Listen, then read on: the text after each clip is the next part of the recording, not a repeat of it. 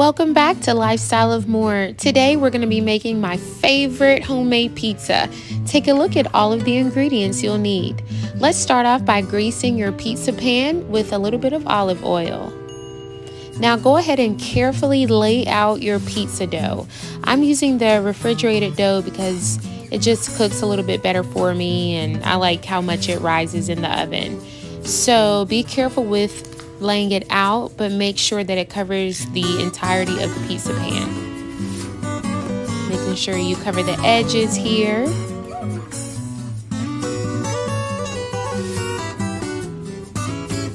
Okay, perfect. Let's go ahead and roll the crust.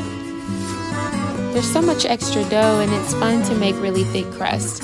So now I'm going to go ahead and apply the pesto on the dough. I love pesto, so I like to put it on the bed of the dough as well as the crust.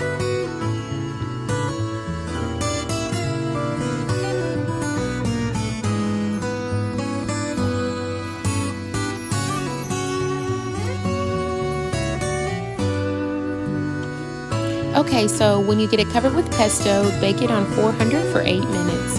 While you're doing that, let's go ahead and chop up the toppings. I'm starting off with a little bit of fresh shallots.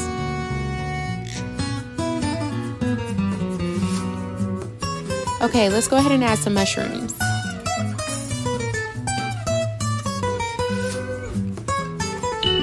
Your dough is ready. Set that to the side and continue chopping. I really like the taste of the yellow peppers on this pizza. It's so amazing.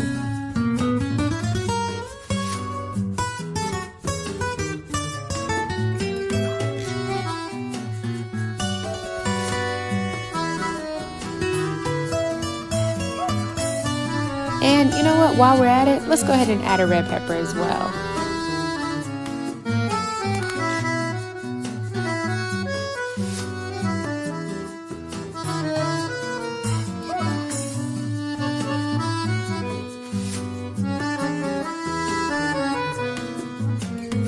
Perfect, so once you get everything chopped up, we can go ahead and start applying the pizza sauce.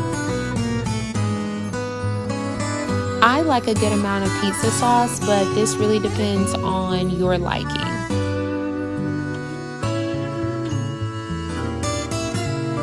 Okay, so once you get the pizza sauce on, go ahead and add your first layer of mozzarella. Once we've got that on, let's go ahead and start applying the toppings. A little bit of mushroom, some of the peppers. Notice that I am not using my shallots. Not yet, at least.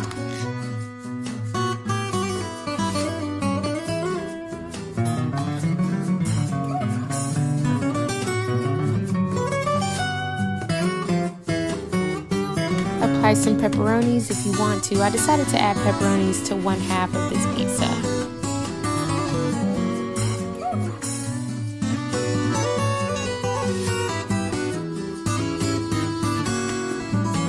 Okay, I love fresh oregano, and this takes the pizza to the next level. Okay, so let's go ahead and start dicing our chicken breast into small, tiny pieces. Make sure you're not going to be using this chopping board with anything else because you do not want to cross-contaminate with the meat. Go ahead and saute with the shallots that were still left on the board for about 10 minutes, and go ahead and get ready to apply to the pizza.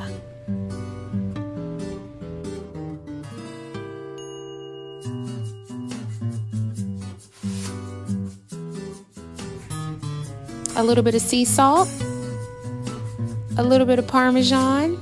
Go ahead and bake for 12 minutes at 400. Look how yummy this pizza looks. Oh my gosh, you guys, it was so good. I literally cannot wait to make another.